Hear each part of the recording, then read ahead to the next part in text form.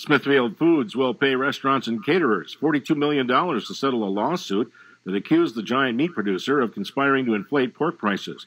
Smithfield didn't admit any wrongdoing, but the deal will likely only add to concerns about how the lack of competition in the industry affects meat prices.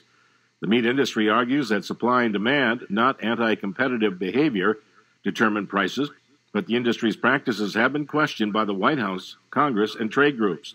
The restaurant companies that sued said the major meat processors shared confidential information to help them coordinate efforts to limit the supply of hogs and inflate prices.